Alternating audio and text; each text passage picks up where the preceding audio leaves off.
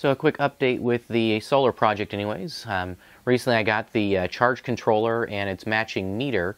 The meter is the Renogy MT50 and the charge controller is the Renogy 40 amp commander unit. I think it can handle up to 5 panels according to the side of the charge controller.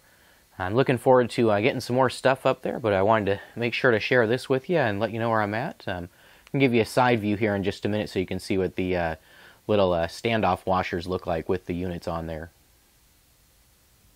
Alrighty guys, here's what it looks like with the units mounted on there and how those little standoffs work. They're just those larger spacer washers. Little neoprene bushing on there as I described. Here's a little top view of the inverter. I really like those neoprene rings on the washers there.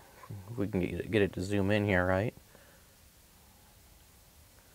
But it definitely takes some, keeps the metal off the metal kind of a thing. Next items to go up, we're going to get the maxi bus enclosure as well as the bus bar. And then from there, we're going to be able to start running some wires. I'm going to probably put that thing down here somewhere.